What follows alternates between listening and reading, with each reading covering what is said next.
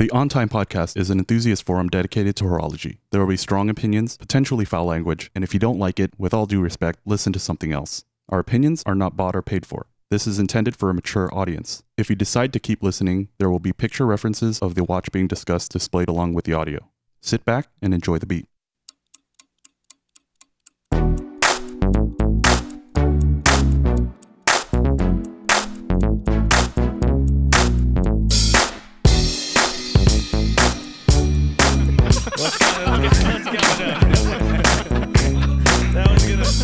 Okay, hey guys, welcome to the very first episode, the inaugural episode of On Time Podcast, brought to you by Watch Geeks for Watch Geeks. Welcome to our podcast. This is Mike. This is Chase. Let's introduce the show here. Let's do it. Why are we here? What are you listening to? On Time is a product indirectly, really, of the LA Watch Gang. It's no big surprise that everyone sitting in the room here, on air or off, is from the gang. Right. And what we all realized is that there was a void in this space for an entertaining and informative platform that's also interactive. There are plenty of places to go listen to one person give their opinion about something or something else. But this is going to take a roundtable format, and that's the kind of literally, the key here. Yeah, literally, we're sitting at a round table. It's going to be co-hosted. We're going to bring on interesting guests that are really salient to watches and to horology in all aspects. Sitting around at one of our many get-togethers, we're talking about what really is missing. And what is missing is a good podcast in this space, in the watches and horology space, talking about all different aspects that's not necessarily focused on just analyzing one watch or just doing a news redux, but this is a real roundtable, interactive platform. So what we set out to produce is how can we bring people into this and bring the fun that we all experience and we look forward to every month and bring it onto the air on a more regular schedule so we can wet our palates in between. Yeah, exactly. I couldn't have said it better myself. So just so you guys know, first of all, thank you everybody who's listening. And just so you guys know, we're probably going to do this on a monthly basis at first, and then we're going to probably increase the frequency as things go along. But we'll go into a little bit more of the introduction, I guess, because people got to know who they're talking on the air, right? Exactly. Yeah. So now they know what we're doing. They want to know who's doing it. Exactly. It's not like we're just a whole bunch of Joe Schmoes that wear Invictas, that sit around the table and then go, or maybe not. Okay. Anyway, onwards.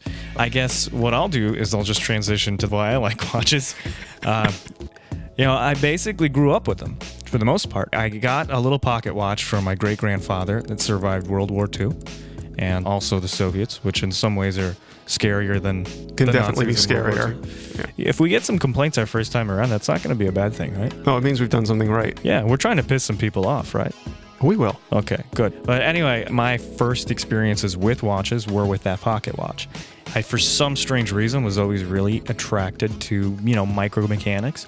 I played with Legos, and obviously not the most micromechanic type of thing, but if I could build it, I would love it. If I could take it apart and then potentially put it back together, which is probably not going to happen, or even till this day, that's a great thing for me. So that's why I love watches, the micromechanics, the aesthetics, just sometimes the simplicity. My collection, or collection in quotes, is very simple. I don't really have anything overly complicated here. When I was a kid, the only thing that I would ask for a birthday, for a special occasion, whatever it was a watch. And everybody always looked at me weird. Everybody, including my parents. And then I came to find out that actually my family's roots, my family's last name, actually means clock and is related to timekeeping in Hebrew. Because we're from, Austria, my roots are. So it's really difficult for me to explain it. It's something that I'm always fascinated by. We were talking about some guys, how they kind of have that little burnout. They just can't do watches anymore, or for whatever reason they get turned off a little. I've never had that.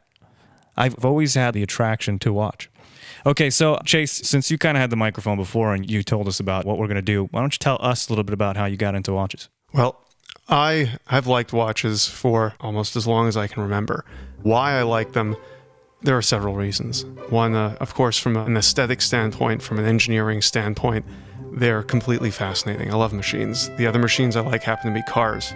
So what I like specifically about watches, what makes me passionate about them, is that the watches are kind of a modern product. It's the end product of what is the most important thing, what almost makes us human. It's our ability to measure time and the ability to understand time. that ability is unique to our species and the way we can understand it and divide it and measure it so precisely, and it's the reason that it underlies everything that we do.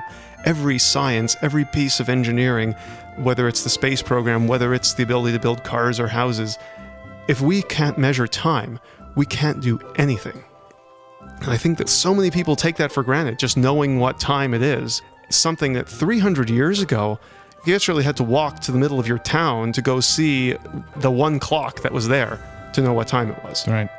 Now people just dismiss watches and clocks as commonplace, but this was kind of the most important thing our species did that transformed us from bumbling around and basically screwing around with crude machines to being able to do everything that we do today. Right. And so the watch is a wonderful example of where it's like the art of humanity. It's aesthetics, and it's engineering, and it's science, and it's the origin of modern humanity all rolled into one that you can appreciate and wear with you every day, and you can use it to express your own personal style and personality.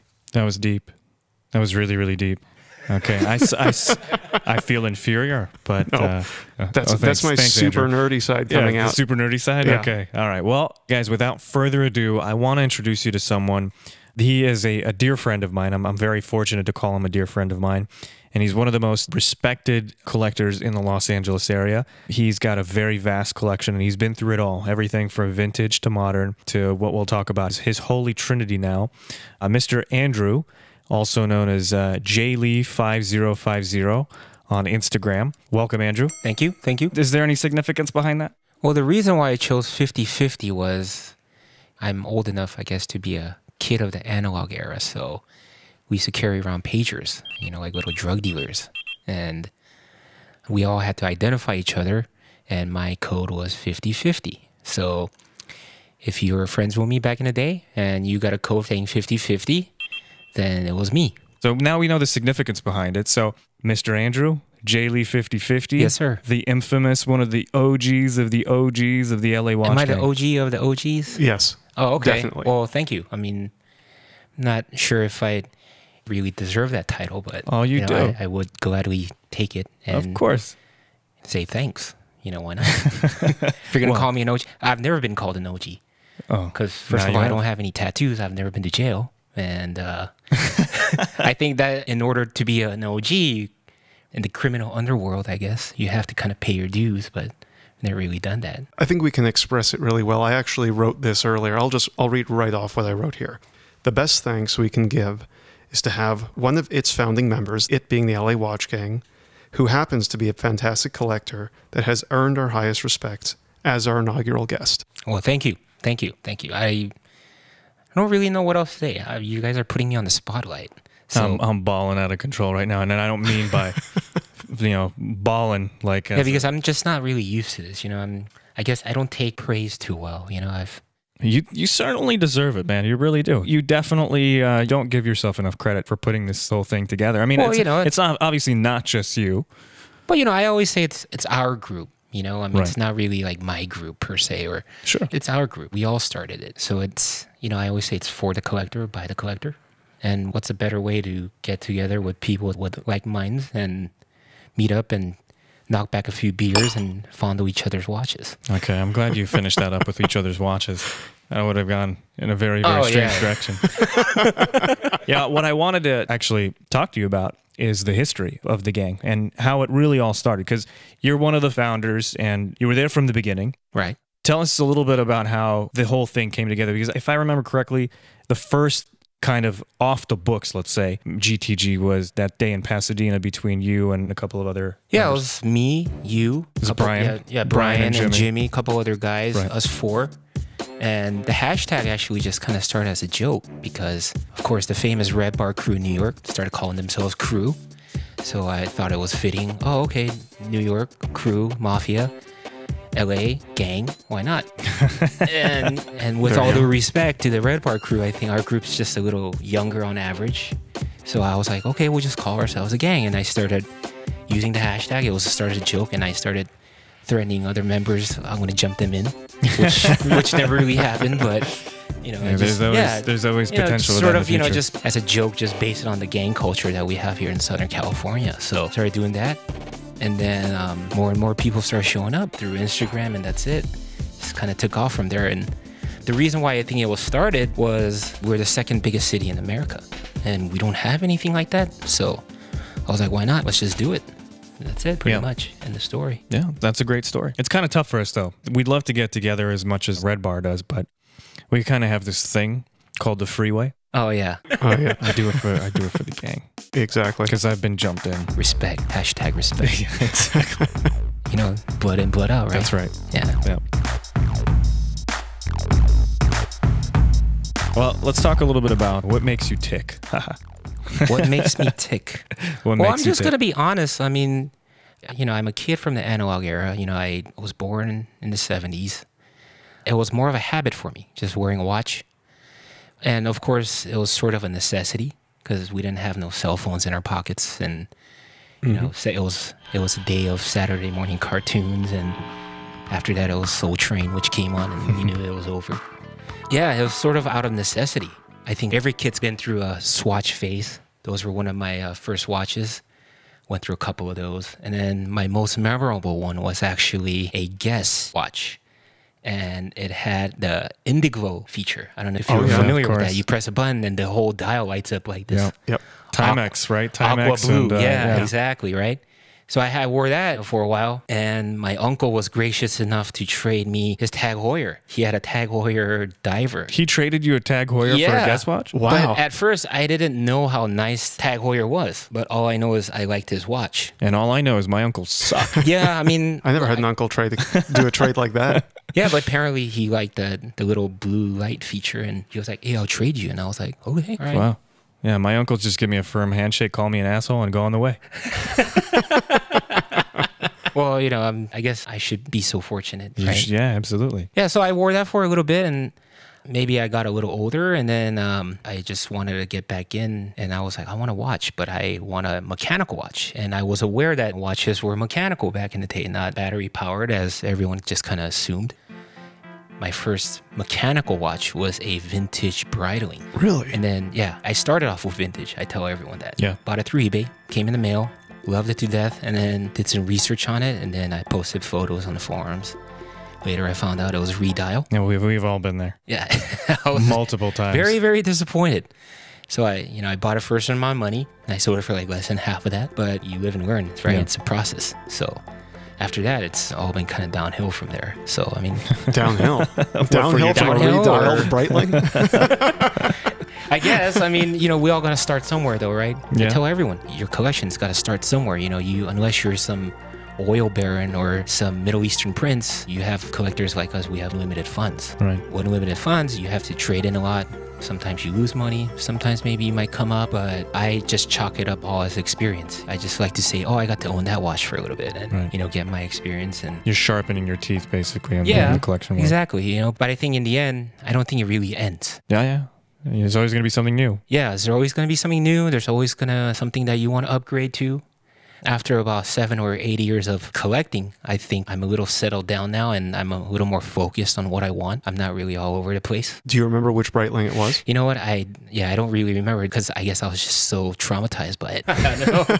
I guess that's the right word. Yeah, it wasn't really too memorable, but I guess it's like going to a supermarket and trying a brand of crackers that you never tried, and apparently that one just sucked. So How long did you have it? I've had it for about 6-7 months. Yeah, and then after that, I just dumped it. So someone on the forum posted that it was a Redial, or you actually came to the research?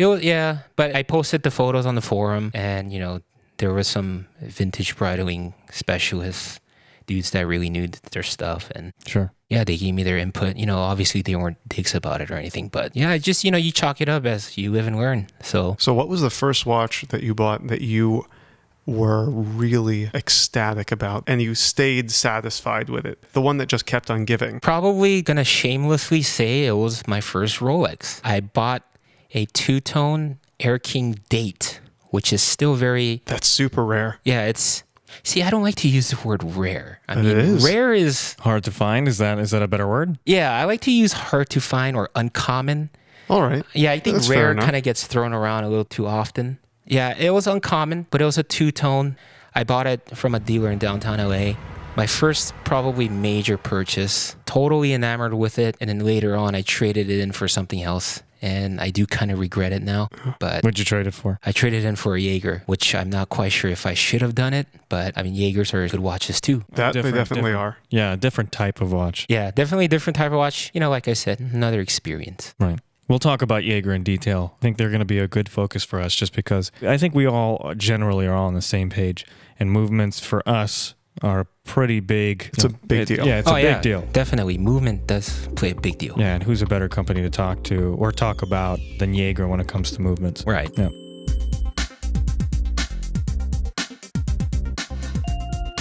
So in your collecting career, was there something that ever happened where you actually made you maybe a little bit less passionate, or some expectation that you had, just something didn't live up to what you had hoped? One particular watch, or maybe one particular thing even shifted your perception? I don't really think so, to be honest. For me, it's always just been about the journey.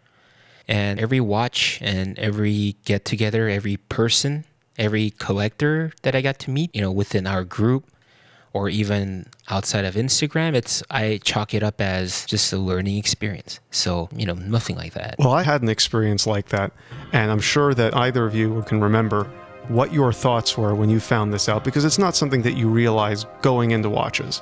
The most significant negative experience that I had with watches was when I realized that most watch companies weren't actually building the whole watch. They were just making a case, and that so many pieces were just a case all around the same movement, and that so many of them were just all the same thing inside. It felt so generic to me. I felt like I was lied to and I was being deceived, and all these companies are putting their name on these pieces, and they're not really making them. They're designing them, and maybe they're making the case and the dial, but that's not the whole deal. And we touched on it a little bit before, that the movement is such a key point to any watch, to a collector. The movement will always be important. So I just wonder from the two of you if you remember what you thought or how it changed your perspective. No, I mean, like I said, of course, like you, I've learned that, you know, as well. Before, I just kind of thought, oh, one watch brand and they make that watch. Yeah, and then later I found out that, oh, so for example, a $3,000 Breitling will use the same movement as a $1,000 Hamilton.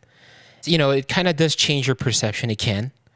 But yeah, it wasn't really much of a deal breaker, to be honest. As you know, the Swiss have always been more of a collective society, so they kind of feed off of each other. So you buy a part from one company, and then you buy another part from another company, and then some parts you make in-house, and then you put it together, but in the end, you slap your brand on it. And then there are obviously some really crazy mofos, you know, that do everything in-house. Like Roger Smith? Yeah, like that guy is pretty insane. Yeah, he's out of control right now. Dude welds his own cases, you know? Rose gold and just... Yeah. It's just so, incredible. I mean, you know, you have that spectrum. Of course, you have a company like Rolex who's, I would say, probably like 99% vertically integrated. It's not like I was like super disappointed or anything. I mean, I've always learned how... And after you learn, it's like, okay, well, I guess that's what it is. So... But nowadays, everyone, I think a lot of these brands are so caught up with the whole in-house branding. Oh, we make this and we make that. Well, they have to differentiate themselves somehow because there's just so much competition. There's watches that are coming out that 20 years ago, even with the type of R&D and production costs, it wouldn't have been possible. True, true. But in the end, though, I mean, I think if you like it, then you should just buy it. You know, that's all that matters to me. Pocket willing. Yeah. Or checkbook willing, whichever way you want to. Yeah, pocket willing. Yeah. Let's put it this way. When you buy a car, let's say you buy a Mercedes, right? You're not buying everything Mercedes. The glass is made by someone, right? Right, exactly. The spark plugs are made by someone. But they're also made to spec. The one thing I can tell you, having a background in the auto industry, is that they're not comparable, because with very, very few instances, you will sometimes have one company that's supplying an engine to another car manufacturer, and you'll have platform sharing within a manufacturer. But it's not like, for example, every single car on the road is using a GM engine except for a small handful. Right. Whereas that is the case with watches that, let's say a rough number, 90% of watch companies don't make movements, they make cases and dials. Right. No, I agree with you. Yeah, I mean, it's definitely. If you're looking at it from that standpoint as a true collector, someone who's been doing this a long time, and someone who has a true passion about these, for someone who is maturity-wise, collecting maturity-wise, someone who's maybe a step or two below, I don't want to make it sound super high and mighty, but someone who's a little bit less involved with watches. they're not going to care about that as much. No, they're not. Oh, no. They're not. It's not going to matter to them. Right. Because to them, I think it's more about aesthetics first. Sure. You know, they're going to buy what they see. I'll be honest. For me, it's aesthetics first, and then it's the price. And if the price justifies whatever's inside, then that watch is a contender. Many brands you'll hear me bash, I just don't get. One of them, I hate to say this, is IWC. It's my brand. Everybody knows this. I'm a big IWC guy. I have one. I'm going to eventually pick up one, maybe not a blue dial. We'll talk about it later. No, blue dial's mine. Yeah. We know. It's mine. Slate dial, perpetual away from candor. that one. Right. But when it comes to something like that, or a company like that, rather, I just don't get it. They have pieces that are approaching the $10,000 range, and they're not in-house watches. And I know you said that everybody's kind of on this in-house kick. When you're coming up to those prices, they should be. They have to be. Because where is your value at that point? Because they're not using any type of materials that are precious. You know, they're not really doing anything other than just putting it down on paper. And yeah, they're cutting the case. And many of these guys don't even make their own cases. Oh, no. You know, so at that point, anywhere between, let's say, $4,000 and $9,000, if it's not in-house, then to me, it's just an exercise in making a shit ton of money for the company, and they just don't really give a shit What about if, the collector. like, you really, really, really liked it? You mean the aesthetics of it? Yeah. If it was perfect for Like, you, you had to have it. Like, then you Yeah. just buy it. Yeah, sure. Well, there's Okay. plenty of watches that I like that are in that price category that I wouldn't buy because I can't justify spending that type of money for them. Do you know what the great thing is about those watches? Is that generally speaking, the ones we're talking about where you just love the aesthetics, but really there's no way you can justify the price, is that they're going to have such terrible resale value. Yeah. You can almost certainly pick one up secondhand for pennies on the dollar. Yeah, and that's probably what I would do. Mm-hmm. And I've done that. I've looked at watches that just drop in price. You know, it's like driving off, what do they say, like a Ferrari, the minute you drive it off, or what car? Jag. What am I? Yeah, Jag. Yeah, there you go. I was looking for it. Thanks. You know, the minute you drive a Jag off the lot, you lose 50% of its value. So, yeah, I get it. And I wouldn't pick up a Jag even secondhand, although right now they're getting a little bit better. Not too man, much of Jags an are advantage. sexy. Those They're They things. sexy, right. But An that's XJS exactly the V12, point. come on. Right. Those are sexy. But would you drive one? No, would you actually, I go wouldn't. through? I would. Okay. I would definitely drive one. Well, it depends which one. None of that Ford crap. I want the old Lucas Electronics when they were built by commies in England. Yeah, the minute that you turn a switch, and if it's Just catch on fire. exactly, yeah. If you're trying to turn on the windshield wipers, your gas cap explodes, and then there's smoke coming out from the bottom of the car. That type of Jag. Yes, Yeah, exactly. yeah. Unfortunately, we don't see that type Smokier of the shit. better, right? Yeah, well, yeah, exactly. Just like some people's whiskeys.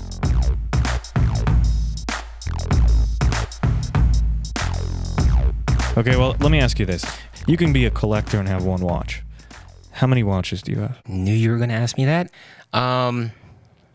Okay, currently at the moment, I'm probably going to say 14. Probably. Yeah, that's just like at the top of my head. But I'm trying to count everything in my head. And 14 is my final answer. Okay. Yeah. Final answer. I Yeah. like that. What was the biggest collection that you had, as far as numbers are concerned? I think I probably at one point I had about 20. But most of them were, I would say 5 or 6 were, a little substantial. And the rest were just kind of for play.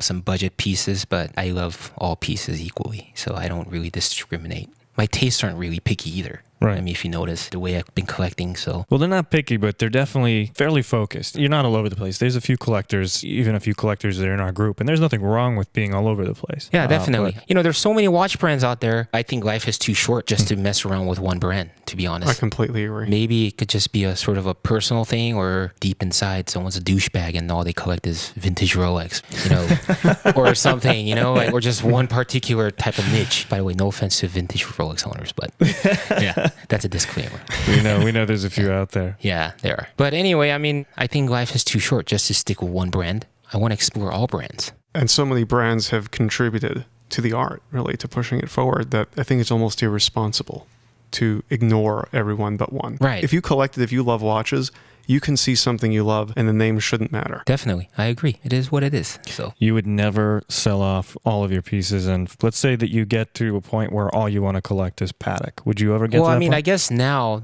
that I've kind of thought about the entire road that I've been down, I was sort of brand specific for a while. Yeah, I've kind of been through that too. I started off with vintage bridling, and for a while, that's all I started collecting. Why? I don't know. At that time, prices were still fairly affordable, I guess, to their counterparts. Let's say Hoyer and Omega. They were a little bit cheaper, I would say, on average at that time. And at one point, I have about like 9, 10 vintage bridlings. And I thought, oh, I think maybe I found my love. But after that, you start wearing other people's pieces, and then you're like, oh, actually, that's kind of cool. And then you want to try it, but something's got to go out. So you sell that. So that's kind of how it changed, you know? So, and then that's when I realized, oh, okay, I guess there is more to the watch world than just one type of niche or one type of brand. So yeah, and that's the kick-ass portion of the LA Watch Gang, where we can go to a GTG and spot something and go, hey, you want to wear this for a month and swap with me? right, and that goes for not just for our get-togethers, but I'm sure for all the other get-together groups out there in watch world. So that's like the whole point. Sure. Big swingers club, exactly. Yeah, swingers club, except we don't swing. Well, I mean, Quote unquote. We don't know that. Oh, okay. We don't know that. There's certain members of our group that are questionable Oh, okay. All right. in a multitude of their actions, so we won't Well, I'll name plead- them I'll plead the now. fifth. You will, sure, but when we get them onto the podcast, I'm sure we can discuss their activities in both ways. Yeah, sure. Why not? Take a little bit of a tangent. So the big question, of course, that everyone has probably asked you or wanted to ask you at some point, and it's really ironic that you're wearing the vintage Seamaster 300 today because it's one of the only exceptions to this rule that I know of. What's with the blue? I know. It's, Your microphone's even blue. yeah, I know. It's kind of. Well, blue, I mean, you know. We just know you so well. Yeah. The Dodgers are blue, which are my favorite team. Sure. No, the color blue just all started with a Seiko 5 that I had. Seiko 5? Yeah, a Seiko 5. It was a blue dial. It was like sort of this sunburst blue dial. And I was like, that's a really great color for a watch. And then one of our main members, he picked up a Royal Oak Jumbo about last year, I believe, early last year. Mr. LA Watch Guy. Yes, Serdar, if you're listening, what's up? But anyway, We'll make him listen. he lent it to me, gracious enough, 4 days. And after that, I was pretty sold. But at that time, it was more like not really about the color. It was more about the watch. That's a pretty special watch. Yeah, but even before that, I have another disclaimer. I despised Royal Oak. I didn't like it. I was like, what the hell is this? What is it, octagonal? Right? Something like that. Yeah, octagonal piece of shit. It's like, got screws. And I was like, what's so special about this? And then, obviously, he lent it to me. And within 4 days, I was sold. And I did a huge consolidation. Yeah, 3 fairly major pieces plus cash.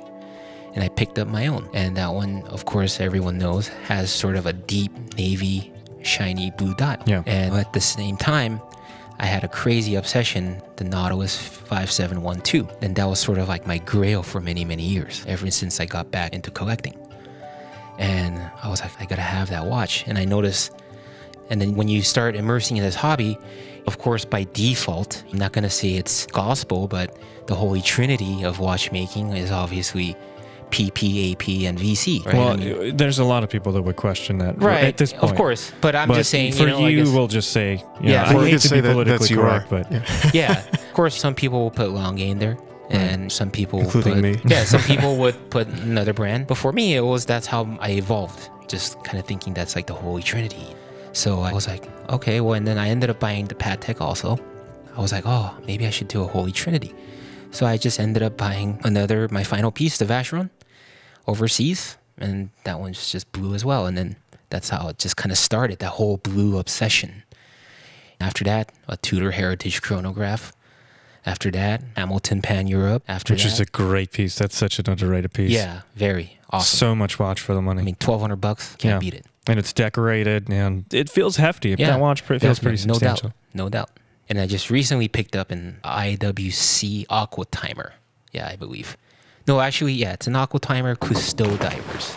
That's right. Well, everyone kind of dubs it the John Mayer because on the first episode of Talking Watches, he came out with one. So, yeah, that was my latest one that I picked up. And that And then- dial is absolutely killer. Yeah, it's awesome. It's a deep navy sunburst blue dial. And It it's almost got- looks like a porcelain type of. Yeah, Kinda, It has an yeah, iridescence little to it. Yeah. Yeah, a Definitely. little bit. So yeah, basically that's how my whole blue obsession began. And I just figured, you know what? Why not keep going? And after that, I just kind of decided, okay, now I want to stick to blue dials. So that's how I'm kind of staying on the course now, just more focused on what I want. So I've got a little shopping list, you know. Yeah. As we all do. Oh, yes.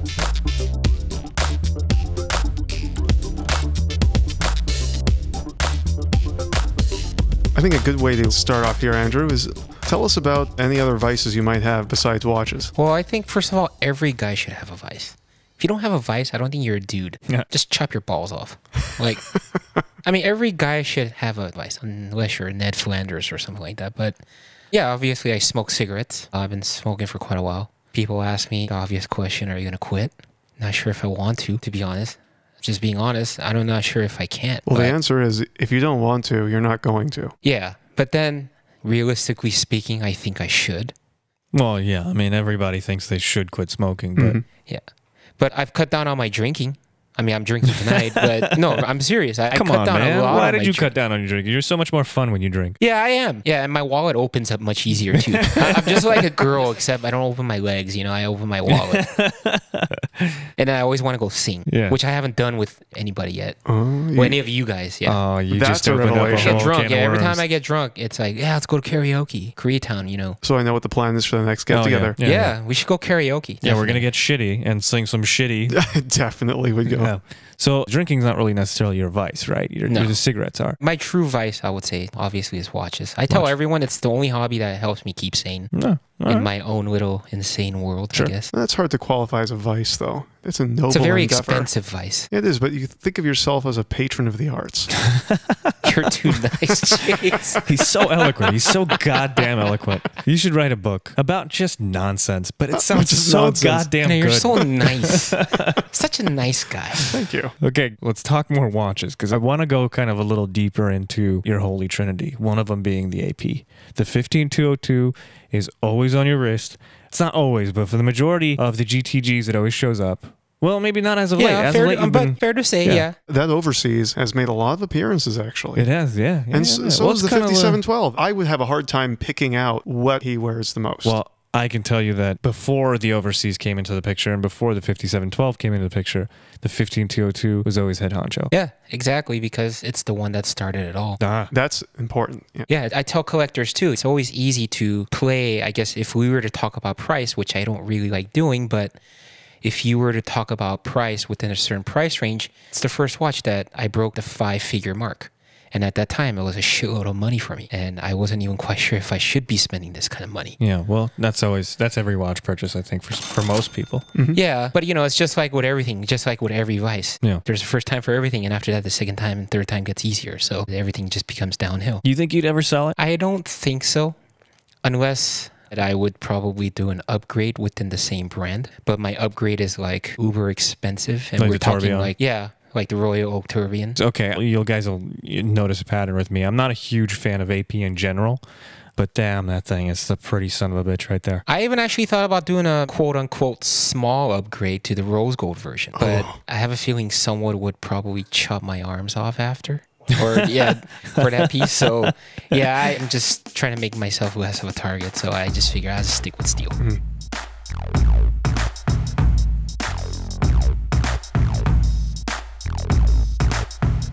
Okay, so you were talking about this at the GTGs, the whole precious metals thing, and you want a precious metals piece, right? Because Yes, I I don't think do. you have anything precious metals right No, now. I've never actually owned one. I've owned two-tone combo. That counts. That's still, there's enough precious in it. It's not like just pushers or just hands. Right. If it's a legitimate two-tone piece, that counts as being precious. Yeah. Yeah, but like what I meant was like a full precious metal. Right. The entire thing is just like glowing off your wrists. You Yeah, know? when you're walking around your left hand or wherever you wear your watch, it feels kind of tired. Yeah. I love precious. The actress? What? No, sorry. I'm just being a smartass. Okay. As I usually am. Okay. No, actually, I'm just completely obsessed with Lord of the Rings. No, I love precious metals. My favorites are probably rose gold and platinum. Although one of my favorite pieces, as maybe uninteresting as it is, but I still am completely in love with it, one of my grails that I know once I buy it, I will probably never sell it, would be a Tridor. And if you don't know what the Tridor is, this was the only time that I'm aware of in Rolex's history that they've done a day-date in a multicolor metal. So it had a white gold case, and it had a president bracelet where the outer links were in white gold. But the center link on the bracelet was a combination of rose, yellow, and white, and it was in a striped pattern that Yeah, went like a all ribbon. around Yeah. Exactly, like a ribbon all the way around the watch. The watches are surprisingly unloved. They really don't command much of a premium over a single color day-date, but it has always appealed to me. I've always loved that piece. And again, that's just the exception that piece is for me is that it's the only white gold piece that I've ever really lusted over. What do those things run for now? It really depends. They're Yeah, about 13, 14. it depends how clean. With any precious piece, what the valuation is going to depend really heavily on the wear. And of course, with the Rolex bracelets, especially a precious Rolex bracelet, the stretch is going to be the key. Okay. I'd take chocolate Daytona. Chocolate Daytona? That's all I need. Chocolate Daytona. That was sort of my, well, it's still one of my favorites too. But ever since I got blue fever, it's just, I just can't do it. So Frank can watch it. Yeah, I thought of that, picking up a blue Daytona dial, I but don't it's know not how the that's same. going to look. I don't know how Yeah, that's it's going to not look. going to look too great. You mean know? a Playtona? Playtona? Well, that's hot fire. Well, that's like a glacier blue. And yeah. But it's gorgeous. Come on. Yeah, no. It's got to be Donja Blue. We know. No. The glacier blue it's pretty pimp. I'm gonna admit it's pimp. Definitely. Is that OG definitely, coming out?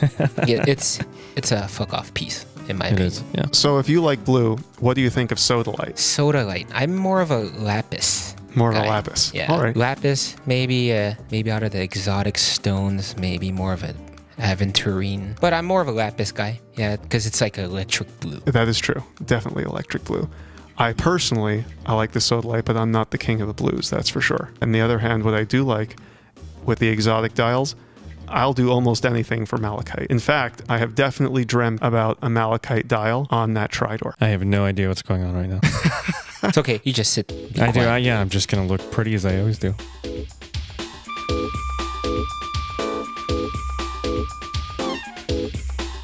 Are there any pieces that you regret selling? The regret question. Of course. Yes. The $64,000 question. It's so serious we're whispering it. Well, I mean, like I say, gangsters don't regret. We boogie. You know what I mean? No, I'm just kidding. But no. I mean, I try to live life in general with no regrets. Obviously, that's very difficult, but we all make mistakes. We're human. All right, how about the one that got away? That way you don't have to say you regret it. No, not really. I think I've always been fortunate that I've been able to buy what I want at that time. Or luckily, I just didn't see it. I just didn't catch it. And then later on, I found out someone else bought it, and I'm like, oh, shit. But yeah. So, yeah, I mean, yeah, really no regrets. There were a couple, maybe one or two pieces I kind of regret selling. Like I said, my first Rolex, I think I should have kept that one. But obviously, I kind of needed the money for the upgrade. Well, you would have kept it for the sentiment. You wouldn't have kept it for... Yeah, but I think I still would have worn it. Because I just recently picked up an Oyster Date, too. And then that's a small face, 34 I millimeter. love that Oyster Date. Yeah, it says 34 millimeter. It's a small face, but... Oh, I know how those are. Yeah. The Air King Date that I had, the two-tone. And I really, really loved... I had a Jaeger Navy SEAL diver. I remember that. The 3-hand. You brought that on to the rubber the first one. articulated bracelet. Yeah. Sick piece, man. That was a kick-ass watch. Yeah. Whenever I put that on, I felt like a Navy SEAL. Yeah. Yeah. The power of marketing, right? Absolutely. Yeah, it's got the eagle with the trident on the back, It's just a sick piece. We're so comfortable. I told everyone, I think it was, in a way, sort of a more, not superior, but maybe a good alternative to the ubiquitous Rolex Submariner. Right. They're both equally dive watches, but I just thought it was fantastically designed. Highly legible dial. The bracelet was awesome. Yeah, I really regret selling that one. Yeah, and the minute you put that thing on, you'd feel monstrous. You're like, let's go mess some shit up. Yeah, I wanted to go invade some third world country. Exactly, yeah. With an M4. Exactly. Yeah. Just walk in with no guns, just go pew, pew, pew. No, you don't want to do that. All right, well, yeah, I don't have much experience in that It made me aspect. look really stupid. All right, so guys, what I'd like to do at this point is we're really upset. I'll speak for myself. I'm really upset that we have to say goodbye to Andrew, but I mean, you'll be back. You will be back. You will definitely be back. There is more to It's talk about. It's goodbye, but only temporary. Temporary. I like It's a that see you temporary. later. Yeah. So we'll wrap it up here. And first and foremost, I'd like to thank everybody for listening. Well, actually, no, I'll go back one step. Thank you, Mr. J. Lee 5050, for being Most such an importantly. amazing guest. Hey, this was kind of fun, man. Yeah, it was. this- It was all right. Yeah, it's Yeah. all right. So does that mean you would recommend to somebody to be a guest on our show? Yeah, it's not just even with our group. Maybe later on, you can pick someone else from another collector group outside of us. That's the goal? Yeah, I think that'd be kind of cool. We're not going to be prejudiced. Yeah. As long as they don't like Invicta, it's fine. Oh, yeah. That means Gary's no go. Oh, okay. For those of you who don't know, you'll know. We will call him Father Time. Yeah, Father Time. For he is the oldest member of the LA Watch Oh, Gang. yeah. He defines time. Well, Defies, I like to call him the Elder Statesman. Yeah. Yeah, that's like his nickname. I like to call him AARP. Now, Gary is, if there was a role model in the group, it would be Gary. Oh, yeah, definitely. Wonderful. Well, thanks everybody for listening to the very first episode of On Time with Mike and Chase. Once again, Mr. Jaylee5050, make sure to follow him on Instagram. Make sure to follow us on Instagram. We will post up our handles later.